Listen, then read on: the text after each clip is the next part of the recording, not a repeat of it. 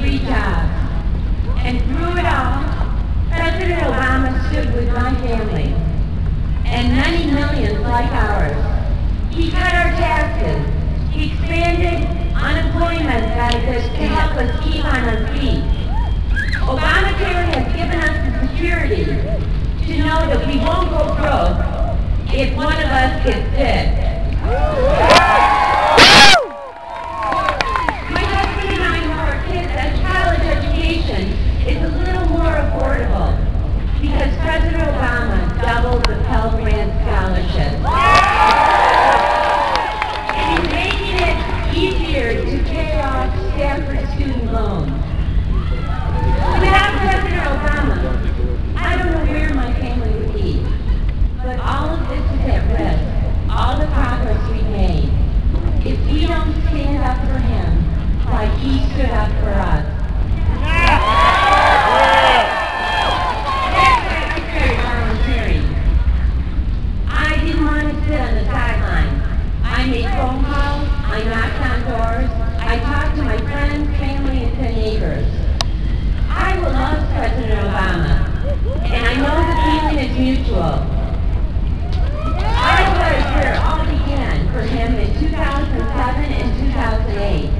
And on Election Day 2012, I will make sure this journey forward will continue for 4 more years.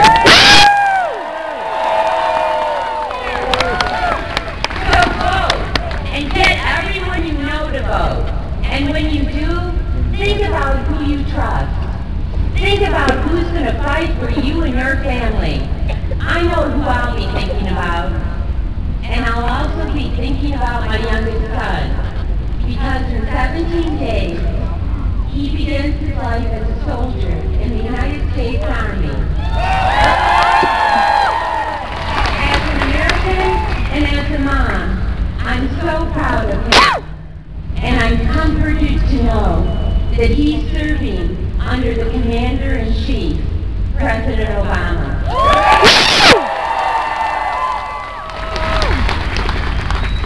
Your vote is your voice. Make it count. And make it heard right now as we welcome back to Dubuque the President of the United States.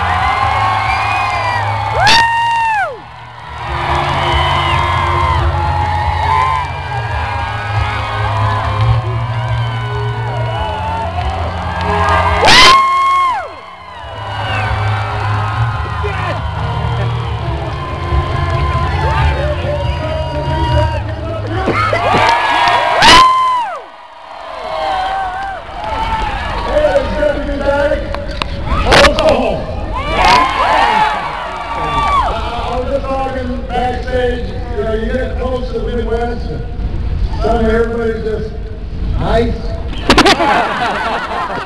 Feels good. Please just send me a big round of applause.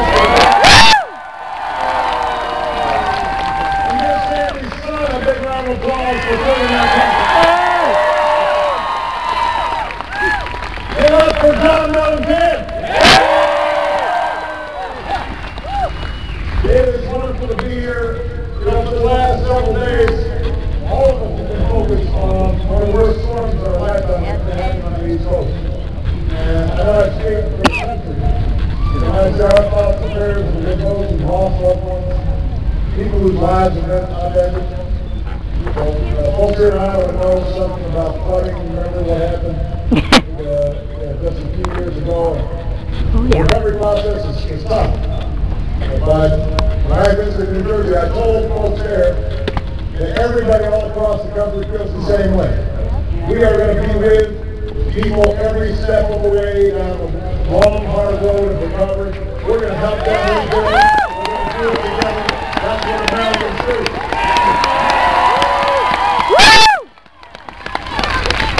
In fact, in the middle of the tragedy, we were also inspired. My heroes running in the buildings, waiting for one of our first responders, our police officers, our firefighters, EMS teams, neighbors helping neighbors cope with tragedy, leaders of different parties working together to fix what's broken. Here at the city, no matter how bad the storm is, no matter how tough times may get, we always bounce back. Right. We're all in this together. We rise or fall as one nation. That's what we believe, and that spirit has guided this country along its improbable journey through 2 centuries now. And it's carried us through the last 4 years.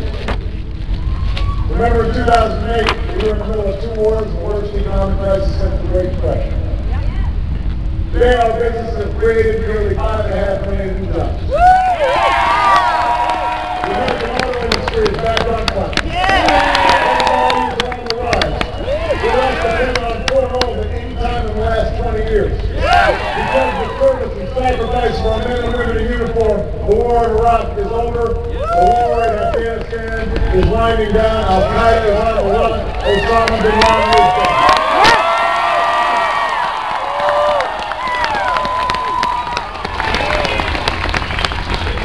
So, we have made real progress on these past 4 years.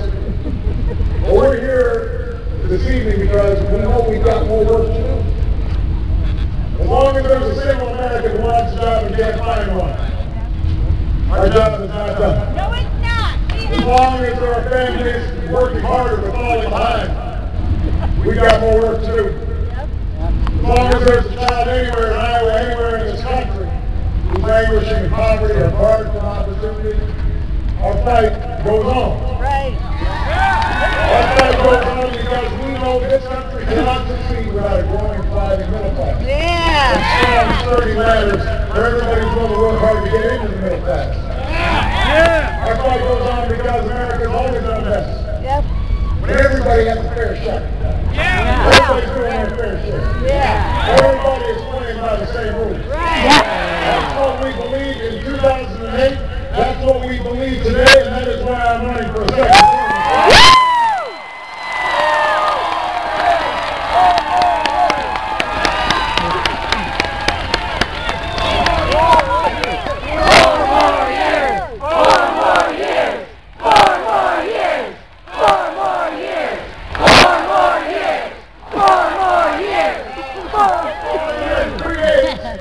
You have a choice to make. We made it. That's all we have.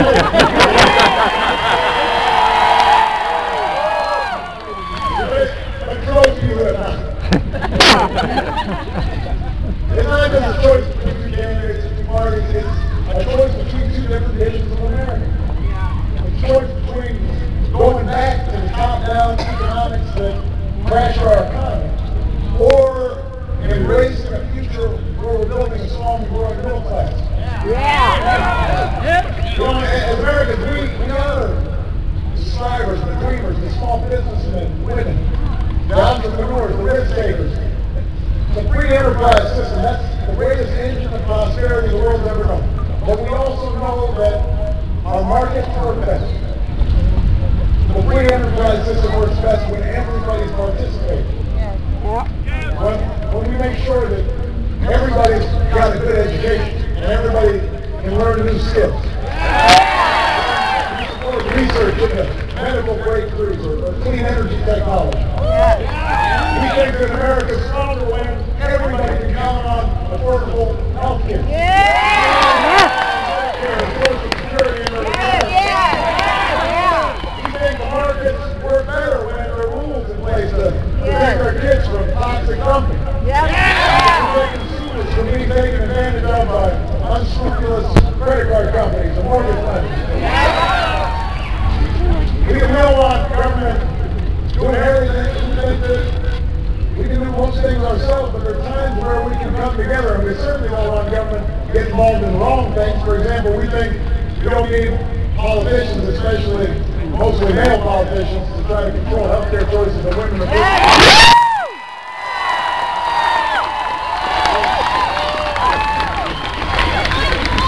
Now, for 8 years we had a president who shared these beliefs, and it was Bill Clinton.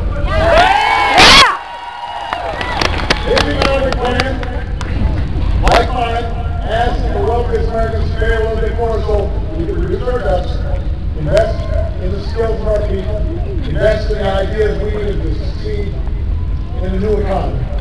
And at the time, back in the 90s, the Republican Congress and a Senate candidate by the name of Mitt Romney said Bill Clinton's plan would hurt the economy and kill jobs.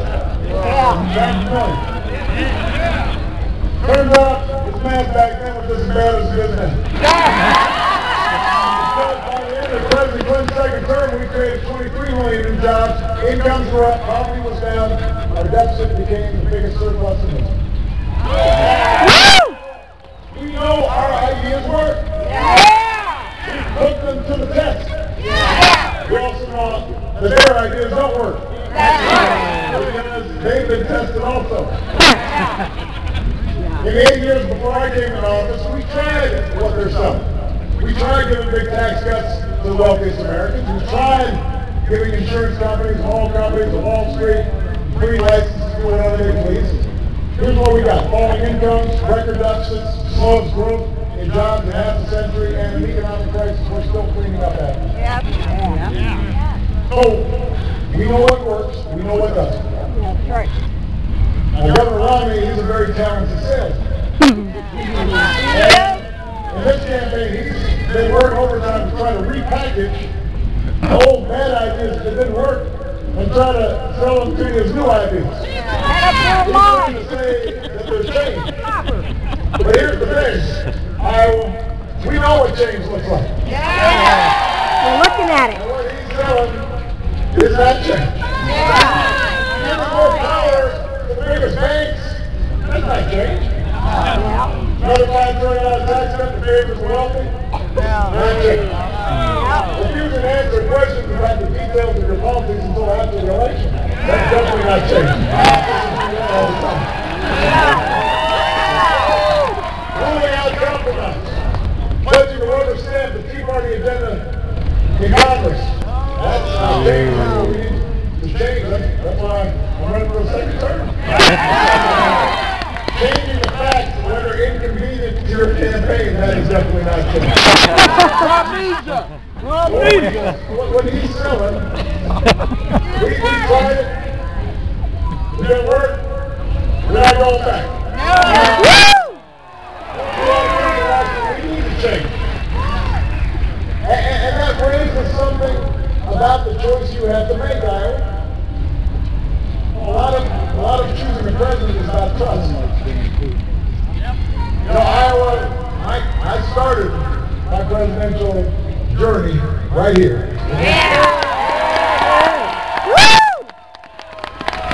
After 2 years of campaigning, and after 4 years as president, you know me by now. You may not agree with every decision I've made. You may have sometimes been frustrated with the pace of change. But you know that I say what I mean. And I mean what I say. You know what I believe. You know where I stand. When I said I am the war to run, I am the war to run. I cut taxes for middle class families. I cut taxes for middle class families. When I said I passed health care reform so nobody goes broke when they get sick, I passed health care reform. When I said we ain't don't ask, don't tell, I am the don't ask, don't tell. Invest in clean energy. We doubled clean energy production in this country. When I said we go after Bin Laden, we ain't going after Bin Laden. You know I tell the truth. And you know I'll fight for you and your families every single day as hard as I know how.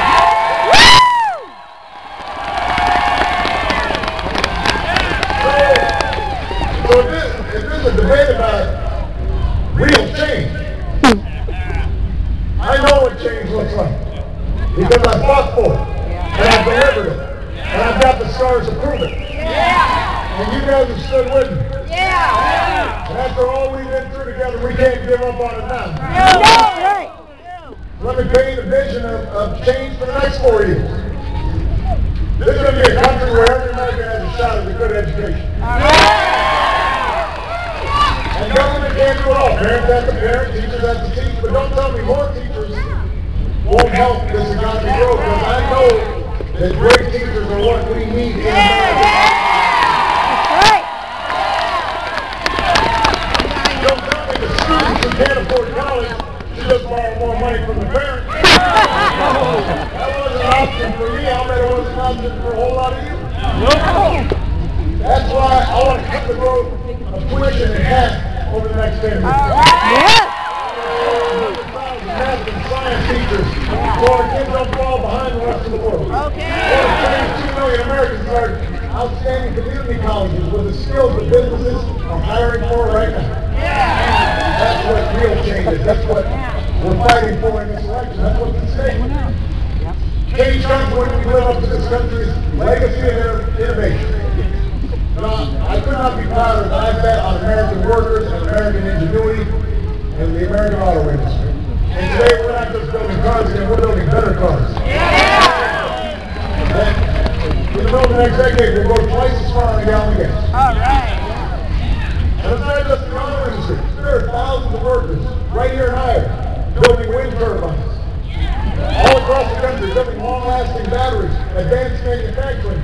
I don't want a tax code that just subsidizes the whole company profits when they're making money hand over fist. I want to support the energy jobs in the future. Technology that will create new jobs and energy independence. Cut all of them folks in half. I don't want to reward companies for creating jobs overseas. I want to reward companies that are investing right here in the Dubuque.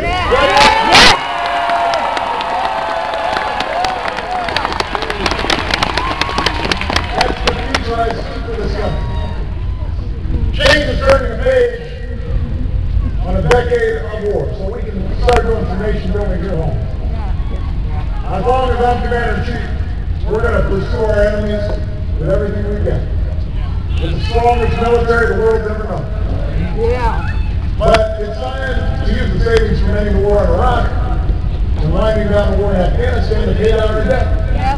Rebuild America. We could put thousands of folks back to work right now, rebuilding our roads, our bridges, making sure our schools are state-of-the-art, hiring our veterans, because if you fought for our country and defended our freedom, you should have to fight for a job when you come home. That's my commitment to veterans, but that's also my commitment to America. That's how we'll keep ourselves strong. That's what the state is.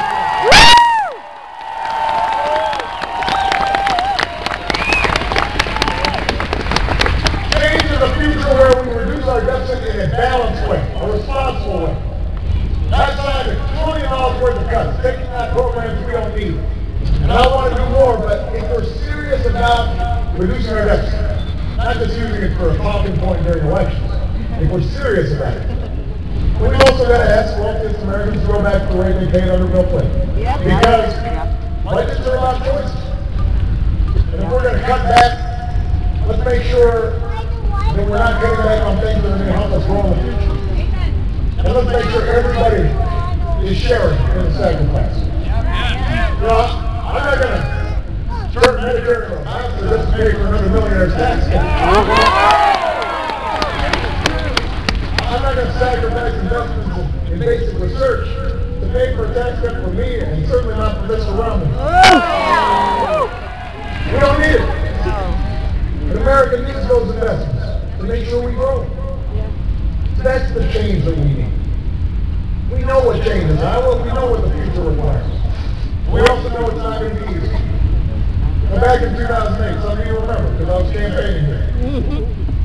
I said, we need change, we believe in it. I wasn't just talking about changing presidents, or changing parties.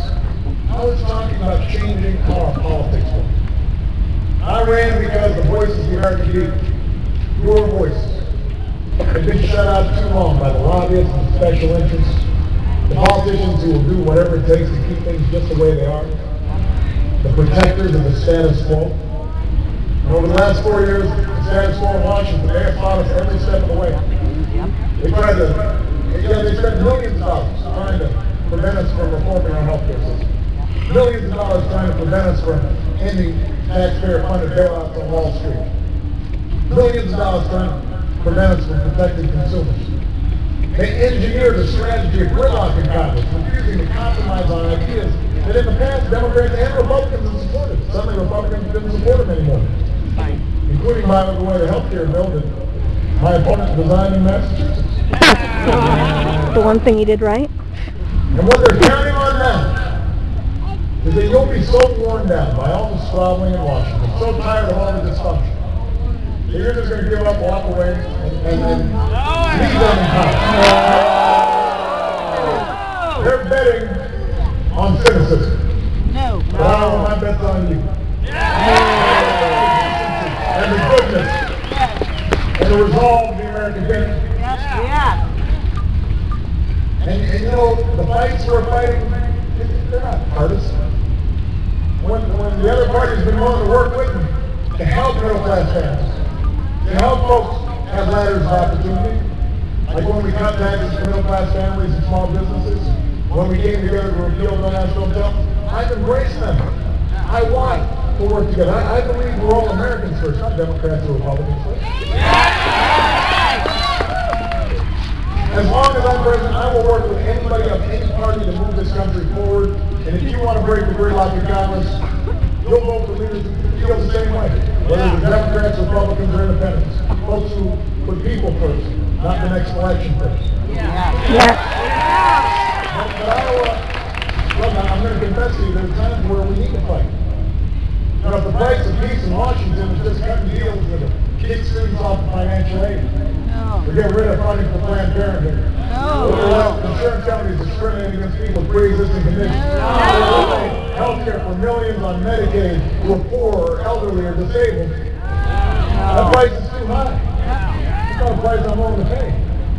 That's not bipartisanship. That's not real change. That's surrender to the same status quo that has hurt middle-class families for way too long.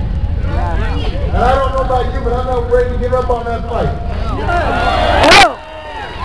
I may be full of gray hair now, but I'm just as determined as I was 4 years ago.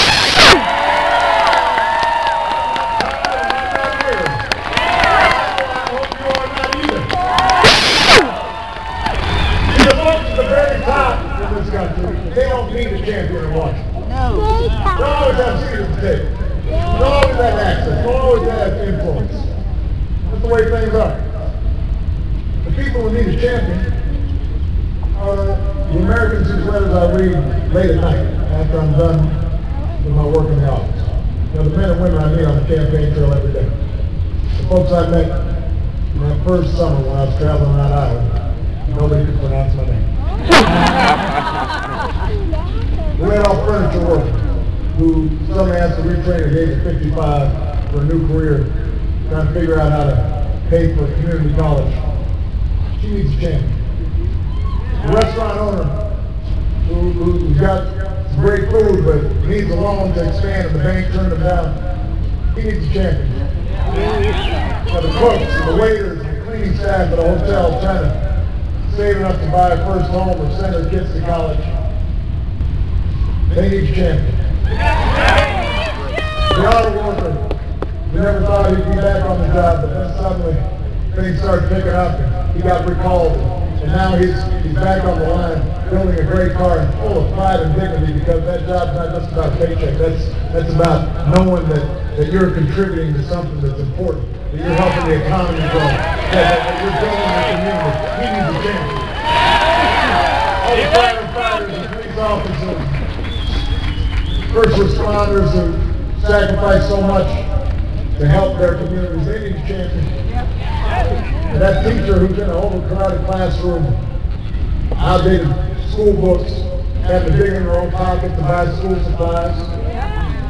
sometimes just feeling discouraged, but then knowing that every day there might be just that one kid that she's touching that day. She needs a champion. All those kids in inner cities, in small farm towns, rolling hills of Virginia, the valleys of Ohio, right here in Dubuque, kids dreaming of becoming scientists or doctors or engineers or entrepreneurs, following the family tradition of farming the land. Maybe becoming a diplomat, maybe becoming a president, starting a business. They need champions in Washington because, they don't have lobbyists. The future will never have as many lobbyists as the protectors of the status quo, but it's the dreams of those children that are our saving grace. They're the ones who will carry forward the vision of America that makes us so special. And that's why I need you, Iowa, to make sure their voices are heard. To make sure your voices are heard. We've come too far to turn back now. We've come too far to let our hearts roll with. Now is the time for us to keep pushing forward, to educating all our kids, to training all our workers, to creating new jobs, to rebuilding our infrastructure, to discovering new sources of energy, to broadening opportunity, to growing our middle class, to restoring our democracy, to making sure